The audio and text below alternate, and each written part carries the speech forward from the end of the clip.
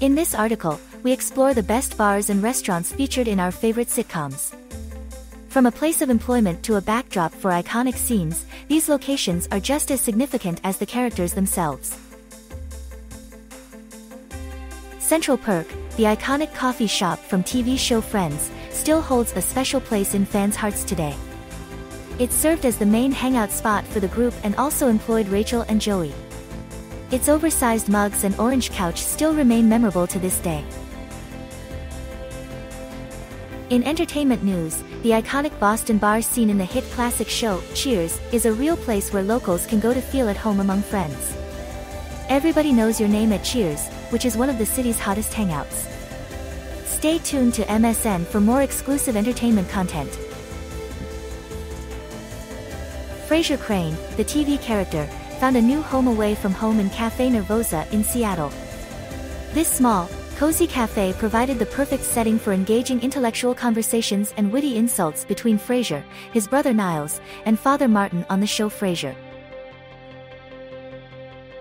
Patty's Pub, the setting of a lesser-known sitcom, is said to have paved the way for the hugely popular It's Always Sunny in Philadelphia. Despite the former's characters venturing out more often than the latter's, both bars have achieved legendary status. For more entertainment exclusives, follow MSN. Welcome. Moe's Tavern, a famous TV bar, has made a mark with its eccentric visitors, including Al Gore, Joe Frazier, and Stephen Hawking. Although fictional, their presence has made the bar a pop culture icon. Check out our Woodstock playlist too. Leslie and friends love JJ's Diner for their waffles, hiring them to cater her wedding. They even banded together to save the diner in a memorable episode. Find more entertainment content on MSN. The Snake Hole Lounge in Pawnee, Indiana is famous for its appearance on Parks and Recreation. In the episode, The Fight, Tom introduces his new liquor, snake juice, causing conflicts between Anne and Leslie and leading to a memorable hangover scene. Check out the lounge and other true crime shows on our list. Tom Haverford, a character from Parks and Recreation, opens a new restaurant called Tom's Bistro after leaving his previous establishment. The Italian eatery attracts A-list customers like singer Genuine. Don't miss out on more entertainment news by following MSN. Dunder Mifflin employees celebrate at Poor Richard's on St. Patrick's Day after a long day at the office. The bar is a frequent hangout spot for the gang, according to regulars like Kevin and Meredith. Check out the 25 Greatest Revenge Movies, too. The cops from Brooklyn's 99th Precinct frequently visit Shaw's bar to celebrate solves or vent about being a detective in NYC. It's also where the Halloween heist winners are crowned and the squad competes with the fire department for exclusive rights to the bar. Stay tuned on MSN for more exclusive entertainment content. McLaren's Pub, the beloved bar from How I Met Your Mother, holds a special place in fans' hearts. Many scenes were shot at this spot, making it just as comforting as the show.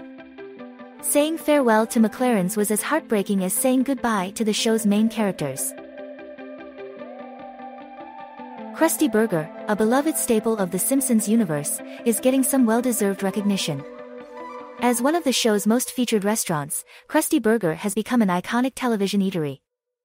With a Paris location and a steady stream of customers, it's no wonder Krusty the Clown is raking in the dough. Keep following for more entertainment news. Residents of the loft on the TV show, New Girl, often frequent the Griffin Bar. Major plot points occur here, like Jess meeting Sam and when Winston and Coach help Cece.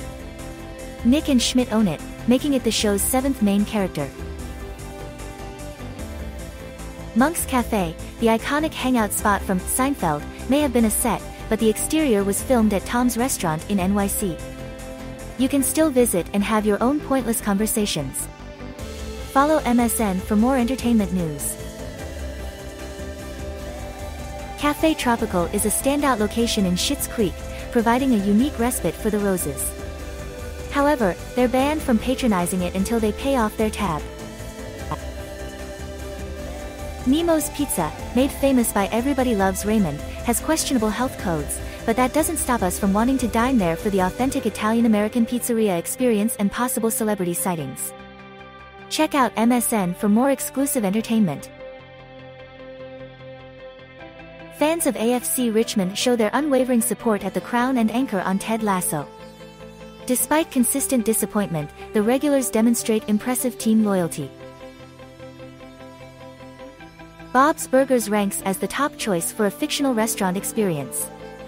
With affordable prices, enjoyable atmosphere, and delightful staff, it's a must-visit. Sorry, Jimmy Pesto's didn't make the cut. Follow MSN for more entertainment news. Abbott Elementary's Bone Town is set to become a recurring joke and secondary location in the show, after a hilarious punchline. The Philadelphia teachers may even go on a date there, leaving fans excited for what's to come. Cooper's Bar from The King of Queens may have changed, but you can still visit its real-life counterpart, Yearman's Irish Pub in Queens. Allowing a TV series to use your location can be good for business, especially for a long-running show like this one. Follow MSN for more entertainment news.